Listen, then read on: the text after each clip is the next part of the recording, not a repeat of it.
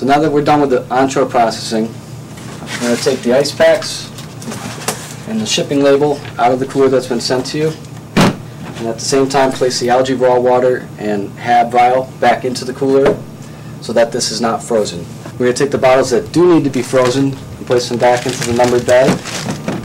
Seal up the bag.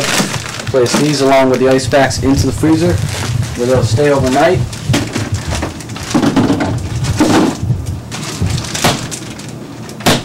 The next day we'll retrieve them, place them into the cooler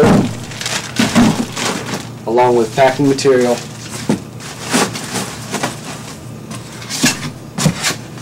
After that, we're going to place the paperwork onto the cooler, making sure that the paperwork has been completed, the sampling record, the waiver form that should be filled out before any volunteers sample, the field observations form, chain of custody, and also the CSLAP shallow water sample. Let's close up the box.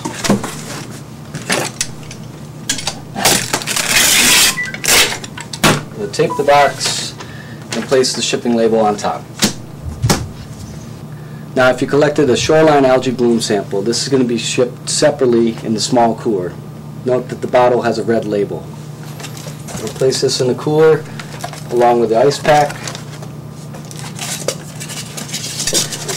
Close the cooler and place the paperwork on top.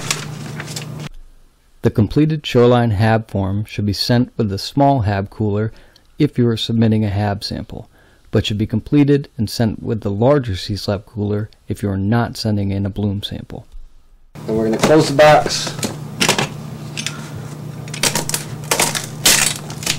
tape it up, and place the shipping label on top.